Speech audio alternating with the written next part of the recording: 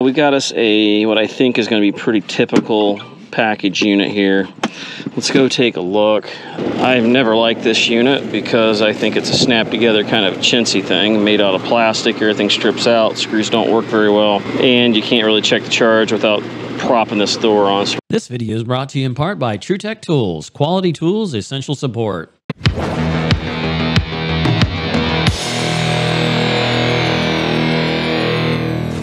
What's going on, guys? So we're going to get started here on this job. Got a new toy. Got two new toys. Got thermal imager here we're going to be doing a few calls with here. Maybe we'll check it out here today. It's supposed to be it's been pretty cool so far. And I finally got me a posi lock. This thing here is for pulling those hubs that I can't get sometimes. This thing is wicked. Looking forward to using this thing. They are expensive, but they're made in America. So it gives you two different monster hubs here, and you can see how big that sucker is. And then the locking mechanism goes down onto this cage deal here. So yeah, made in America, assembled in America anyhow. This here tightens up the cage and you can pull it. So anyhow, we got us what I think is going to be pretty typical package unit here. Let's go take a look.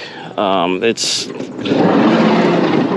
had a tendency to freeze up, and it's got a little bit of history. It's always a really good sign when you walk up on it and it has our 22 bottle laying there, which has refrigerant in it. So what we got going on here is dirty, hasn't been cleaned out from what I can gather. I mean, you can see some light through the coil back here, but he had it freeze up and then turned it off and then turned it back on so it could freeze up again. Missing a trap there, so we're draining out on different areas. Disconnect box left open, so let's get it open and see what we got. We got here is we got one that keeps freezing up. That don't look good, and feels like it's fine if not overcharged. So why is it freezing up? Let's get a look at that evaporator, see if it's dirty. Went ahead and took the side off here. Evaporator don't look too horrible. I'm gonna wash it out. I don't get too worried about it when it's outside here. It just drains on the ground and through the bottom of it. Gonna need to put this cover on. It's kind of a bad design if you try to wash it out with that off. You're gonna get it all in that control board. The burners and stuff there need cleaned out and blown out. May blow that out here in a little bit. That should make it a little easier to get in there to that. I was able to run the garden hose up through that window.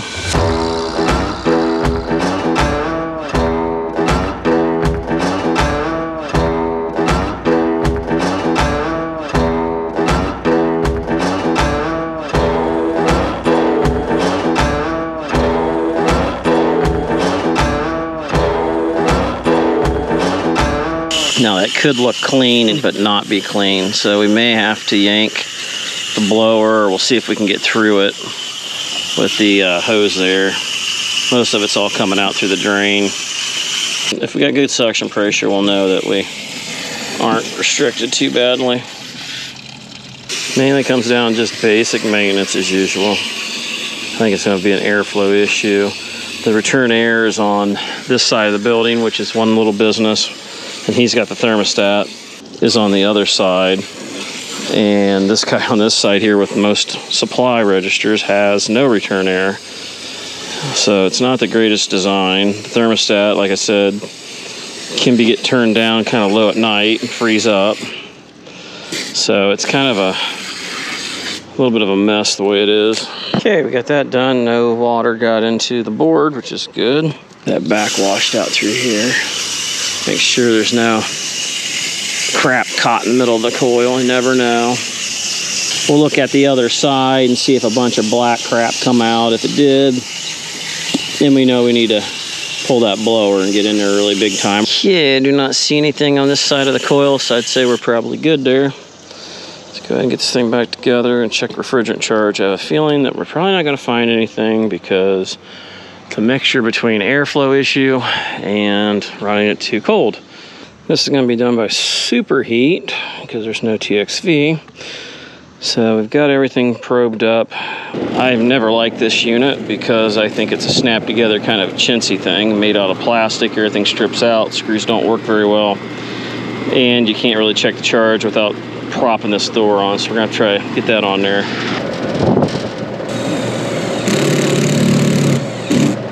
Usually just run a screw into that cross member there going vertical. That'll hold the door on good enough for while we're doing our tests. Keeps the return air pulling through the evaporator. So right now we're running a 36-degree evaporator. It just came on, so obviously we can't get too crazy. Superheat's already 8 and diving. It's probably overcharged, being our subcooling's 28 degrees. 97-degree liquid temperature. Outdoor temperature, I'm going to guesstimate probably 7 areas, so about to check that yet. Chances are this was charged by the hand brake method, or beer can cold, in other words. Yep, down to 2 degrees there. What it was, they probably did that to push the suction temperature up, saturated suction temperature to above freezing. Would not surprise me, but it's overcharged. Now we're up to 30, and don't forget our condenser coil is still wet. It's going to change even more as it runs. Also, it's a so-called commercial application, but no fan cycle switch on it either. We're going to go ahead and check our superheat here. So I've got the probes on. I drilled a hole. Now I've got to poke a hole through the insulation because they did insulate it. Oh, they got 2 boxes there. That's really convenient for the service guy, ain't it? So they just got a fake box on the outside. Let's go ahead and drill a hole through the door. I'll tell you this much, if you're going to complain about me drilling a hole through that, it's a whole lot worse on that compressor being flooded back like it's doing right now. We got a 41.9 degree evaporator versus a 41.5 saturated temperature. We're actually coming back liquid. That's a whole lot worse than putting a stupid hole in the door. So before you leave a comment about it, I'll put a piece of tape or a piece of silicone, whatever, not a big deal. So let's go ahead and get us a supply temp also, which probably, pretty sure we can go on this side of the door here. We could go inside, might be able to actually, yeah, I'm not sure how this is kind of a interesting design here. There we go. Yep. So they got insulated duct trunk there, and they just wrapped this around it to hide it. Maybe a flex duct even, I don't know. The supply must go right into the inside. So we got our probe set up, got the return there. We got our outdoor temperature here since we're doing superheat. On this particular one, we're actually using the 605 eyes. Sometimes, depending on what it is you're doing, if you're doing temperature eyes, you'll have to use the 915, which is capable of doing just regular old temperature only. So what we did is we came into our settings and we picked smart probe or manual input, so you can do either or. So it's 77 degrees according to that right there, which within a degree or two what it actually was. The return come in 62, which is kind of surprising. So what we did is we told the gauges that I wanted to do superheat. Superheat target is 14 degrees. We literally can have this thing charge itself. If it was low, I can put my wireless solenoid on there and actually charge it. So what we're going to have to do is recover some of this into a tank. And like right now, it shows right here that we have 0.1 superheat. But we do know that we need a 14 degree superheat. So we can escape back out of here. That was charging by superheat. We got charging by subcooling. And then you got recovery. So we're back to regular old refrigerant charge. We know that we are overcharged. Subcooling there is 26, which we can write down so we remember. And we had pretty much 0 on superheat. So let's go ahead and get this blown into a container and see where we're coming at. We're getting closer there. Outdoor temperature here, like I was saying earlier now, is outdoor dry bulb temperature, 76.6. I've got 75, so we're within a degree and a half. Our return bulb temperature, 62 wet bulb, and calculated superheat is 15 degrees now. We can see our pressures over here. This is kind of a clone of the gauge, and you can see your subcooling, superheat, everything's on the app here, but it clones it, so you got to do your changes here and it shows up over here, and you do get more to see with the phone app. Target is 15, we're at 13, so we're right in there. This is very sensitive. I took just a little bit out, had to add just a touch more in. I'm talking probably not even 6 ounces, 8 ounces. It's very minuscule. So it was easy for whoever to overcharge it. Yeah, this kind of show off what it can do here. Your weight scale process here, target, max capacity. You can set exactly how much the max, that way if it doesn't make a mistake, it won't overdo it. So right now we're at 9, 10, fluctuating down to 6. I hate superheat. That's why I prefer everything to be self-cooling and with a TXV, but we're making it do. We are doing it off the discharge, which you're supposed to do off the liquid line, as you already know. But liquid line is probably hidden somewhere back in there. It's got a crap Bristol compressor in there. We know that they aren't reliable. Surprisingly, it's still running. And this is can't tell, the date's too far gone. As far as discharge temperature, what we're getting out of it, we've got our other sensor down there. You can see up here that we have 4 Bluetooths connected plus a phone. All my Testo stuff can be had at TruTech Tools, promo code survival for 8% off. If you guys are interested in any of that stuff, check out TruTech Tools. Links for stuff are down in the description down below. Enter survival, save yourself 8% off your total order. From what I hear, there's some exclusions, but that just depends on tool manufacturer. It's nothing that TruTech Tools has going on. It's just manufacturer preferences on some things. At least we're not flooding back. We're at 7 degrees and it's coming back up. I don't get too excited right now with the way that one is. So we got 53 degree discharge. I think we had 60 something coming back. This is where it gets a little wonky trying to do things. That's coming back awful warm if that's the case. Let's stick the regular old thermometer in there and see if we got an issue going on here. May have found our issue. Why it's freezing up. Yeah, we're coming back 74 degrees. Maybe it's finally reading accurately now.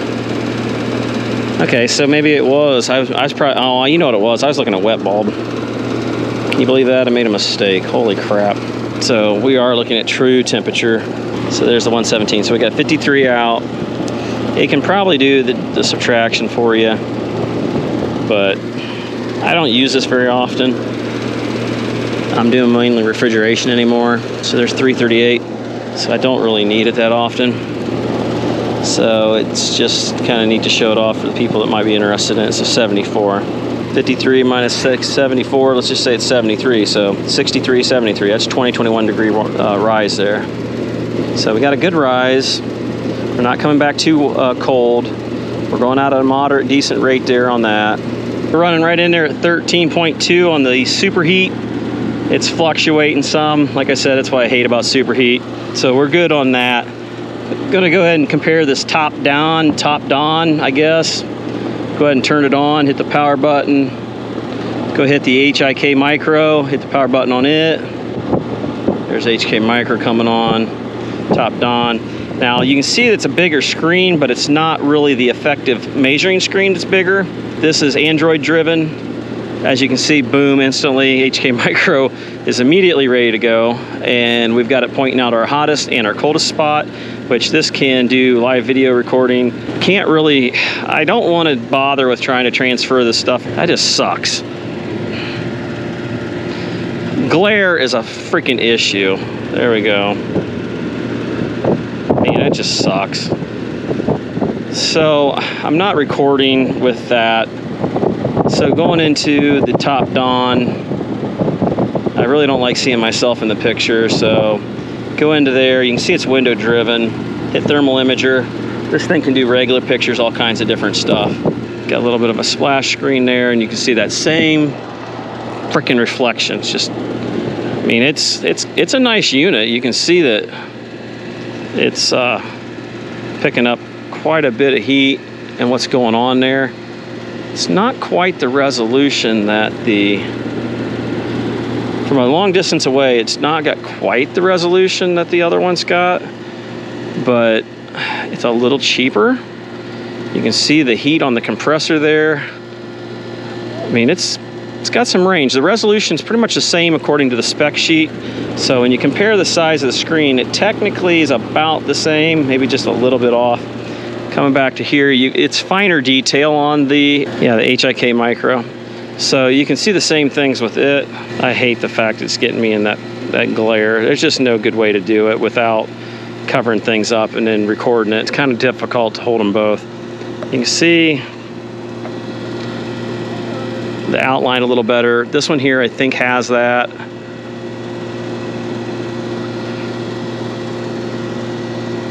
It's definitely more vibrant, but I had the color turned down on the HK Micro. Both showing 158, 149.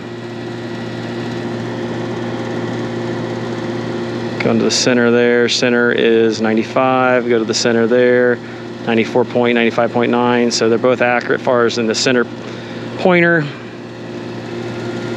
I don't know, just something I thought I'd show you guys. I'll have links for it down below, both of them. This one here can be had on TrueTech Tools. That one there is an Amazon link. Depending on what the price is, because I know the HIK Micro has gone up in cost. It used to be like $5.99. I got rid of the FLIR. I sold that fairly cheap. That thing has gone up to over $700 just because I already have 2 of these now. I think we're good to go. We got 13 degrees there. We've got that siliconed up, and we've got that siliconed up. So we're good to go. Everything's put back together. I recommended that we add a fan cycle control to it. He said if it freezes up again, he'll do that. I said alternatively, we can also put a thermostat in the evaporator coil or on the suction line to shut it down. So if it gets too cold and freezes up, it can shut down. But it'd make more sense to have the fan cycle control. That way it should be able to cycle the fan, preventing it from freezing up, which would then actually keep it running. They are doing things in there when it's probably moderate temperatures out. So they are asking more of it, and so it definitely would benefit from it. Not my gas, don't know where it came from. Chances are somebody probably got it for him. You can tell how full that is off of the line right there. So it's a third full. I'm gonna give him a cap and tell him exactly that he's probably got about 8 pounds in there and that he should probably put it inside. That's gonna wrap this one up, guys. Haven't had a whole lot going on. Stuff I've been doing is just off the wall stuff that either the video is going to be too long or just may not be all that interesting to people. But like I was saying, guys, these videos, I do them because you guys watch them. So I do want to say thank you so much. I'm finally in the 30-some thousand subscribers range, which not everybody's watching all of those videos. So obviously I'd be getting 30,000 on every video. If you would click notification bell, that way you're actually notified that I've released them. So if you do enjoy them, you'll at least know that I've got one going on. Honestly, thank you so much, everybody that has been watching, that leaves comments down below. The people that leave the comments are the only reason why I'm still doing this. I make money at it, but honestly, the real reward I get is when I hear that it has helped somebody that was struggling, or just people enjoy watching them, because it takes a lot of time. I mean, I'll have 4 or 5 hours in these videos, editing them down. By the time you get them uploaded, stuff like that, yeah, you can do it on your phone, things like that, but you just don't have quite the same quality level. And I want to make sure I cut all the dead spots and things like that out of it that just makes it boring. I hate videos that drag on. I try to make them quick as possible, straight to the point. That's why when people miss things that I put in there and say I didn't do some particular thing, I know for a fact that they end up skipping ahead and just hit the fast forward button, or that to the left button, and you can skip 5, 10, 15, 20 seconds at a time. So anyhow, guys, I appreciate y'all watching. I appreciate you subscribing. And until next time, we'll catch you on the next one. Later.